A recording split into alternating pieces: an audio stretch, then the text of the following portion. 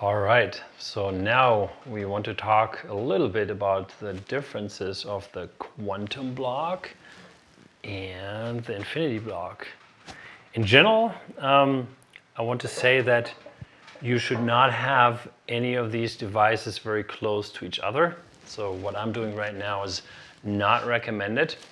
So we recommend between the different infinity blocks as well as the quantum blocks or any of these combinations, at least 2 meters separation. That's very important for them to function properly, to have their own space. It's basically like us humans. We don't like to be with another human just right back to back and then just stand there all the time. It's like we want our space, we need our space in order to move properly, to do things. And that's just an analogy, obviously. So put this aside for a moment here. And so the quantum block has a core quantum energy space inside.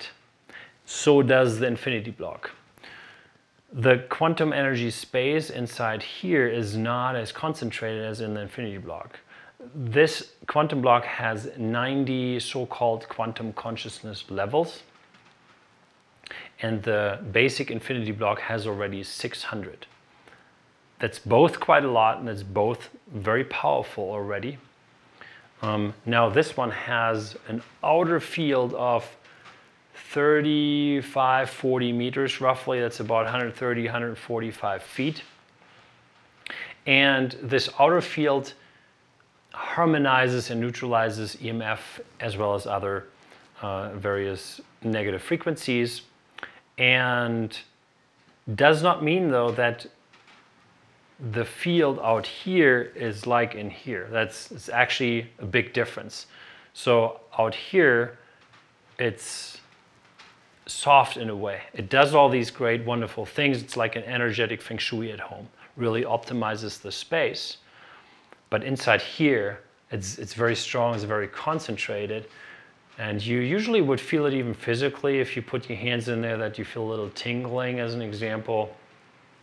We've talked about all the various things it does. There are different videos about it, the impact on the blood and the impact on the organs and the energetic system. So we don't want to focus on that today, but we want to explain the differences.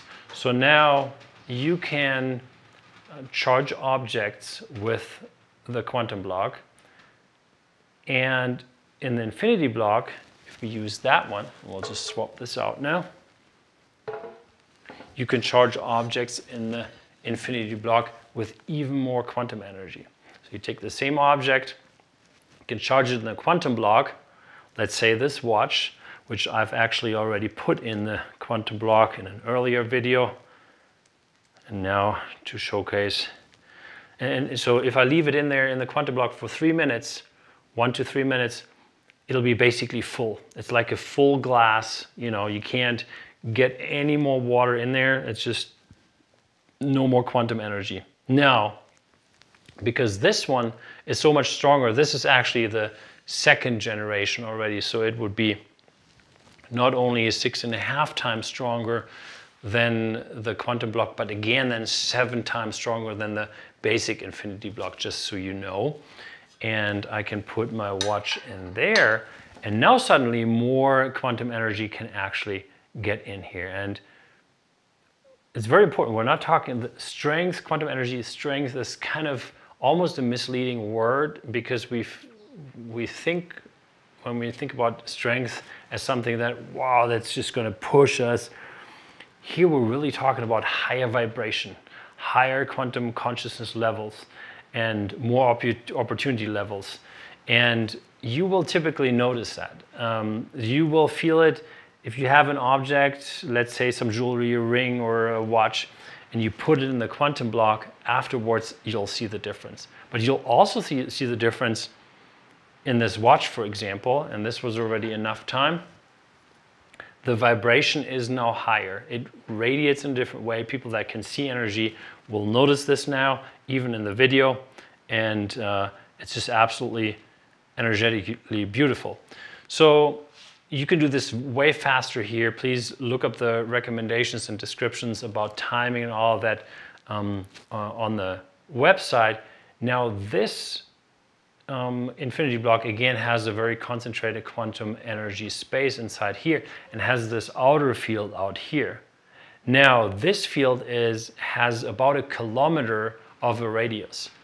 And to about half of that, let's say 500 meters, 400, 500 meters, it still neutralizes and harmonizes EMF in all that proximity, and still harmonizes a little bit of the EMF in this outer field of 500 to 1000 meters, which is 1 kilometer. So those are the main differences in regards to radius and strength. But then there are a couple things to mention. You know, some people ask, okay, so why should I get a quantum block if I could have an Infinity Bloc which has even more power and more capabilities and all of that? And there are very good reasons to get a quantum block as well, or just solely that one and not the Infinity Bloc. So for beginners in general, we recommend the quantum block just because the energy level may be too high with an Infinity Bloc right out of the gate. So you may want to just get used to it, feel the energy, work with it, and then you can upgrade your way into an Infinity Bloc. And the other very important reason, though, is that if you wanted to charge pharmaceuticals and neutralize, harmonize their frequencies, then we don't recommend it in the Infinity Bloc because it's so strong. What it does is it adds homeopathic levels that are extremely strong, and it's like quantum frequency medicine, and you can't estimate how strong the substance will be afterwards. So that's why we don't recommend to do it here. The Quantum Bloc is really designed to do that. We have exact descriptions on how long you would have to have a substance in there for it to work well. And then you could also basically create real quantum frequency medicine, let's say out of supplements or pharmaceuticals that you charge onto a card, so that you don't have to take the physical substance but just the energetic substance, which in some cases may really not be exactly the same. But again, the Infinity Bloc for that is too strong. So if you are into this kind of stuff, you want to be your own homeopath or quantum frequency medicine guy, then please use the Quantum Bloc for that. We have both. Also, even as a company, we use both devices, because the Quantum Bloc is always the one we use when we copy frequencies. That's just, for us, the way to go.